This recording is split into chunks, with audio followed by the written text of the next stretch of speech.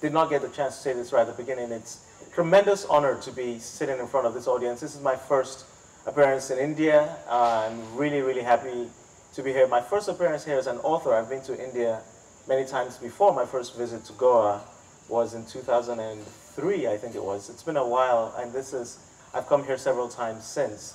And you ask, why does this man keep coming back to Goa? The reason is because my wife is from Goa. So I'm a son-in-law of this great region of the world, and I've always been met with nothing less than a wonderful welcome here. My parents-in-law are in the audience, and Alfred and Christine, it's a great honor to have you be here with me.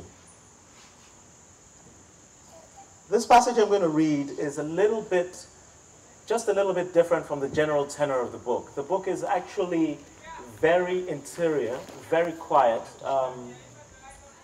The way my wife describes it is that it's the best way to read Open City, and I think she's right, because one's wife is always right, is to wake up at 3 in the morning when the house is quiet and read it in your solitude.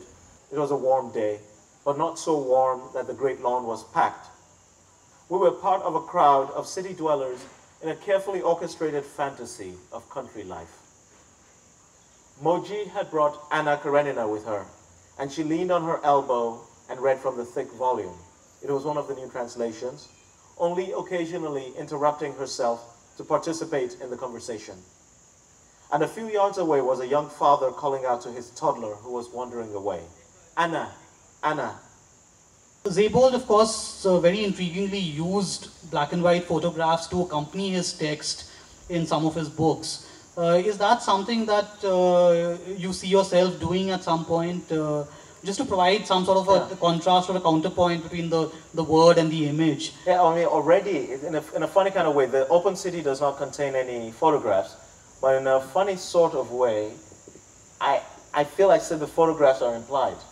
It's a very photographic book. It's full of rich description, and many passages in the book are the photographs I wish I could have taken. I wonder if having my photographs as part of my novels might set up too much of a resonance or competition behind them. If I had photographs in a book, they would have to be more muted than the kinds of photographs that I already have. I mean, all photographs are mute, obviously. They can speak. They don't have any sound. But I think you would need something like Zebold's, which are very, very moody, in order to work with the text. Otherwise, there's too much fireworks. Can you tell us a little bit about your interest in the history of cities, how cities become what they are through the movements of, the trajectories of various communities that pass through them, build them, because that's something that's a recurring theme in Open City. Yeah. And the very title of the book, Open City, it has shades of meaning. It refers primarily to the two major cities in the book, New York and Brussels, and it really sort of, it means different things, doesn't it? That's right. Open city. An open city is, many of you will know this phrase, it's a technical phrase for a city in wartime that has made a deal with an invading enemy and has invited them to come in exchange for not being destroyed. So an open city is one that is occupied. It's an occupied city. Brussels during World War II, Manila during World War II, Paris during World War II. So you have these images of Picasso, he's doing his work, meanwhile Nazis are marching under the window and doing their drills. And the corollary, if you're not an open city, is that you get bombed, like London, Tokyo, Dresden, Berlin did not surrender, and so they were destroyed.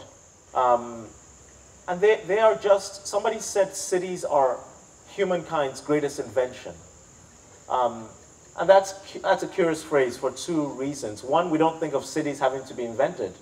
But if you think about it, we started off rural. Like animals are rural, you know. And then at a certain point, I think somebody thinks it's in Turkey somewhere, but there was the first cities were formed, or maybe it was in Iraq, where people decided to live in very large numbers, very close to each other. So a city is a kind of technology. And the technology of the city leads to many other human innovations in which we have to live together and we have to get along. So you have to have sewers, and you have to have drainage, and you have to have streets. Without cities, you don't really need streets. And then once you have cities, you have streets. And then at some point, you have to have street lamps. And then you have to have parks. If you're in the village, you don't need a park because you're in the village. And on all these other things. But what you also have to have is theories of getting along with each other that are not based on tribe or caste or race. Because in a city, you have to have all kinds of people who are not slaughtering each other. And so you start having theories of human civilization that are based on things other than traditional values. In the next few days, I'll be talking much more extensively about cities with Amitabha Kumar, and I'll be in conversation with Himanshu Suri also. So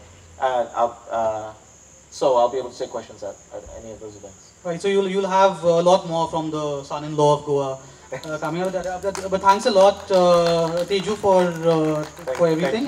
Thank you. To the audience as well. Thanks to the audience. Thank you.